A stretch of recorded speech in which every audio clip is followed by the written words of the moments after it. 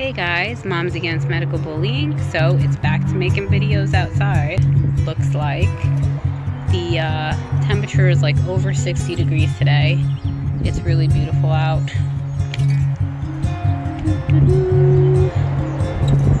Got some chemis up there. Some chemi clouds.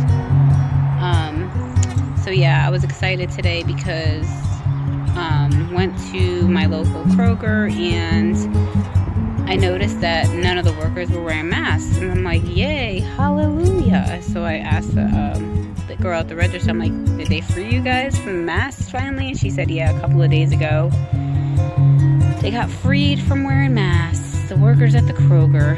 Thank God. I'm just really happy for them, you know? Not happy that they had to do that or endure that for almost 2 years, but, you know, thank God they don't have to wear them right now.